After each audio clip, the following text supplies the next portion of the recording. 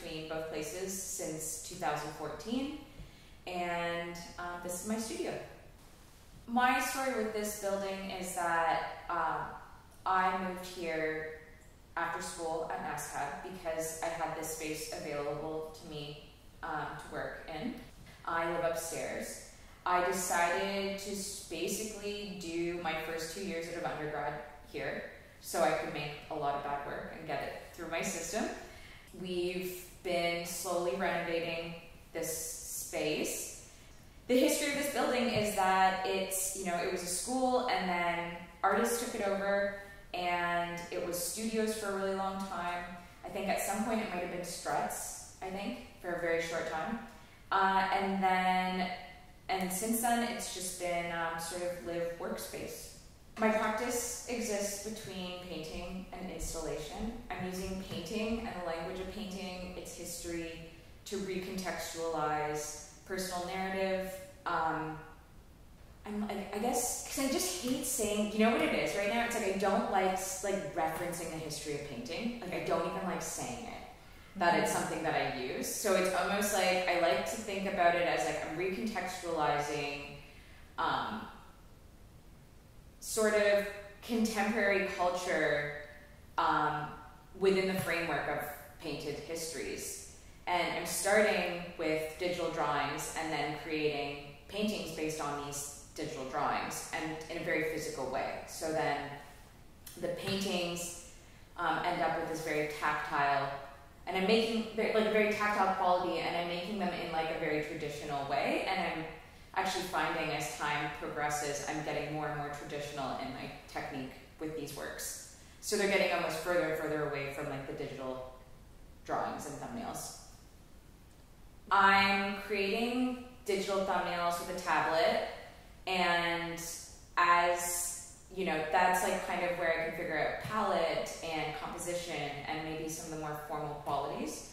And then once I get to the painting, a lot can change.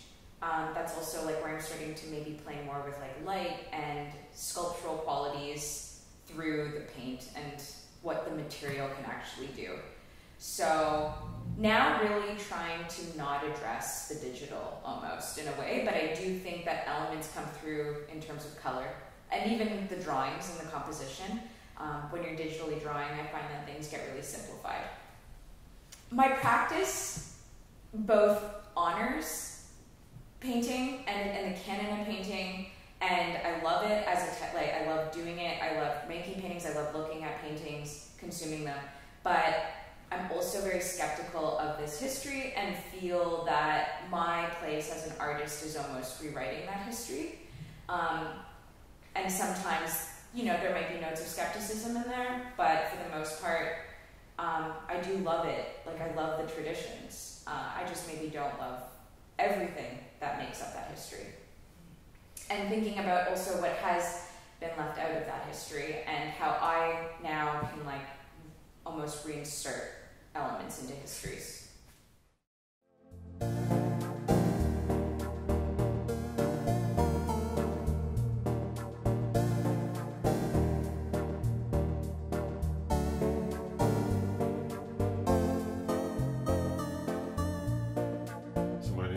Haney, and what do I tell people? That I'm a photographer, trained as an old-fashioned darkroom analog photographer, and that my practice is much more diverse, although I feel like that's the essence of that medium is kind of at my core. But about 10 years ago, 11 years ago, I got into sculpture because I've always been very interested in tactility and process and the substance of things. And then that kind of evolved more into kind of dealing with space and landscape. So I live in Wood Point, New Brunswick, which is about 7 minutes outside of Sackville, on the Cumberland Basin, which is on the upper reaches of the Bay of Fundy. We were living in Hamilton, Ontario for 8 years, where I had a more conventional studio practice. We had the opportunity, at the time, my wife and I, to buy this piece of land in this old farmhouse here in Wood Point, and I had been sniffing around at it for about 8 years, this particular place. and had to convince an old man to sell it to us. And it was a long courtship, but eventually I was able to charm him, and we were able to buy this piece of land. My studio is still, for the most part, in boxes, in 2.5 rooms downstairs. I bleed things out of those boxes as I need them. If I need a tool or a collection of broken mirror glass that I remember is in a bag that says broken mirror glass, I can find it probably in 5 minutes. So yes, I tend to be a little bit of a, well, I think collector, because that, I don't think, hoarder doesn't really, I think they're beautiful things that I collect. A little bit of a magpie, so I had a lot of stuff. 2 years ago, 2018, at the Art Gallery of Hamilton, the project was called Thanatos, and it was about the entirety of human history, and our sort of compulsive death drive as societies, and our addiction to oil and American history and blah blah blah. I could go on for like 10 hours about this, but the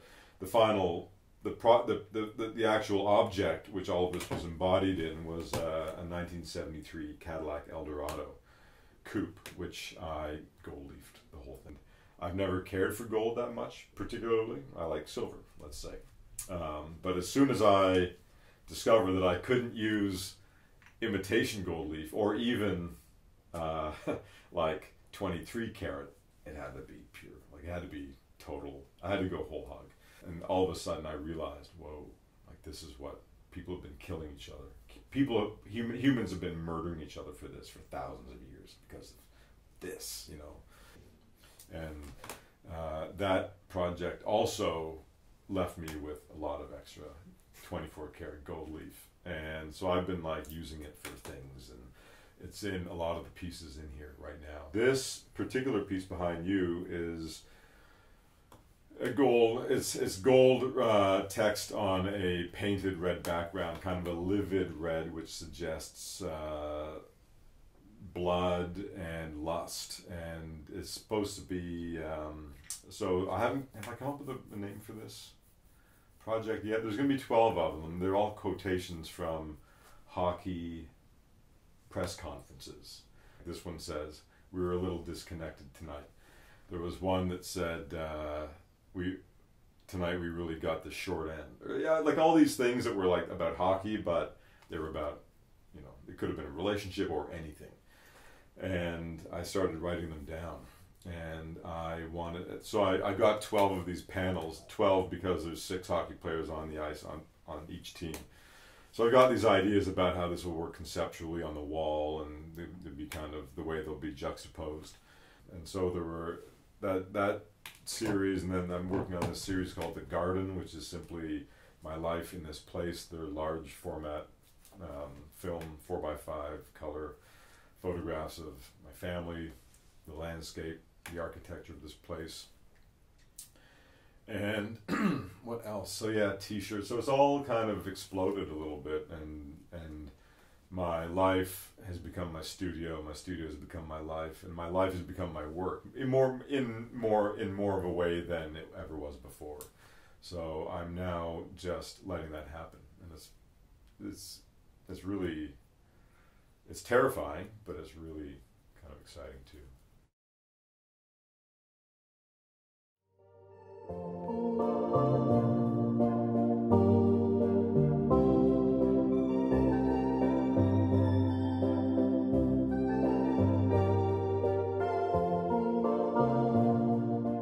My name is Graeme Patterson, and we're in my studio right now. This is the garage portion of my studio space. It's one of the bigger studio spaces here. I also have a studio space in my home, which is right next door. I'm on the corner of kind of a rural area here. I also have a barn where I store some of my crates and other junk. There's a studio space upstairs where I have some pieces and more junk. My practice primarily consists of working with animation and sculpture, but it also includes robotics and sound, performance, My main concerns are mostly with human to human or human and animal relationships and kind of observations and life experiences that I try to mix into narratives. So essentially I'm telling stories, but through many different mediums and different processes. So that the house project here, it's a 1 to 10 scale model of my house, a house I've been living in for the past 10, 11 years. And a couple years ago, it really dawned on me how long I've lived there and how much it's become a part of me and my life and how attached I am to it. And there's scary parts of that, and there's really kind of there's good feelings also. It protects me. It's a roof over my head. I'm a happy homeowner, but it's also in ways kind of a weird prison in abstract ways. And this is why I started the project. I wanted to make a model of the house and really take a lot of care in the details. One of the big parts of this project is doing something I had never done before. So working with virtual reality, but also allowing the viewer to walk inside my model. I've always tried to create that in some way, but it's the technology that exists today gave me this opportunity. Usually my work has to do with memory. It has to do with storytelling through memory. This is not memory. This is just the way things are. It's an observation. It's like some of the other works here, the trailer that's behind you, or even this billboard. They're these just observations, the way things are right now.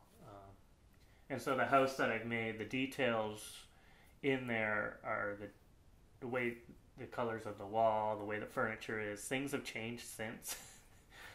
So this is the way things were 2 years ago in that house, and so I'm really trying to focus in on that feeling I had at that time, which wasn't a memory. It was the way things are, and then it's kind of working with that, and then the narrative that will be built into this project has more to do with just those feelings, and a lot of those feelings are very abstract, and so the way I will animate things and the way I'll bring the narrative together won't be linear. It's gonna move all over the place, and I hopefully will make it so that each viewer will get their own experience.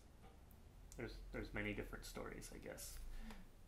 My work within the past few years, something I've been really trying to push and to discover and to experiment with, is allowing viewers to get individual experiences. Almost putting a bit of chaos into my work. There's no one story to be told. They're all in different stories. They're all different paths you can take. Kind of choose your own adventure type thing. And so with this work, it's probably the furthest I've gone with that idea, with that process.